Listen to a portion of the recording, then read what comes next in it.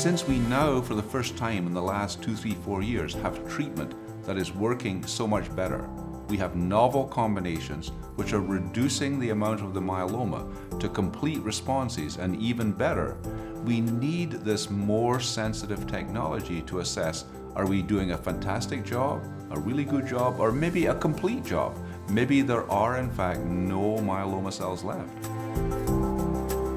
There is a new method based on flow cytometry. The method is proven to be better than what is there, to be easily to standardize and to use in different labs.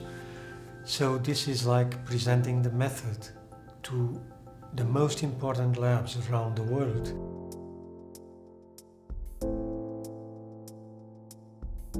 What has been misunderstood is that this needs to be done in a very careful way. Here for bone marrow samples, where you will have here like erythroid. There are a lot of technical details to this flow cytometry method.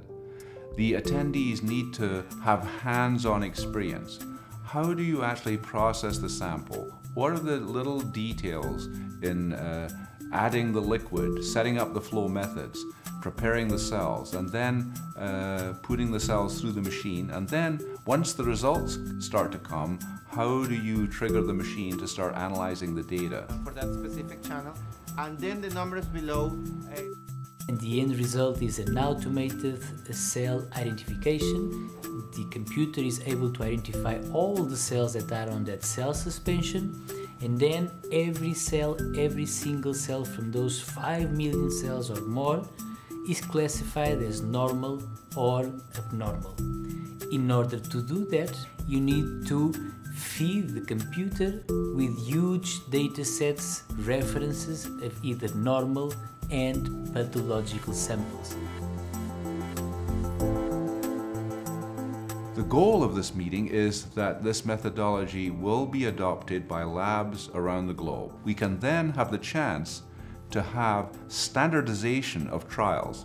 Trials to compare one treatment against another, clinical trial comparison, but also the development of trials which use the individual information to say, okay, we have some MRD, we have some myeloma left.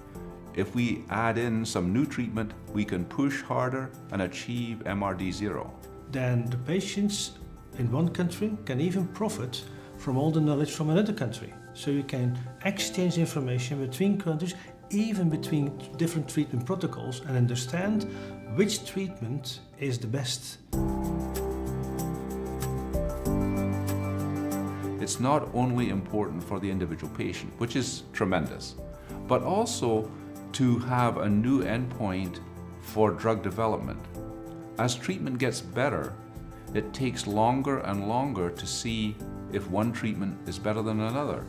We have results where patients can be in remission for 6 years, for 8 years, for 10 years. We can't wait that long to see if one treatment is better than another. Studying resistant subclones. If we want, as doctors, to come up with a better treatment, this is a tool that is very powerful.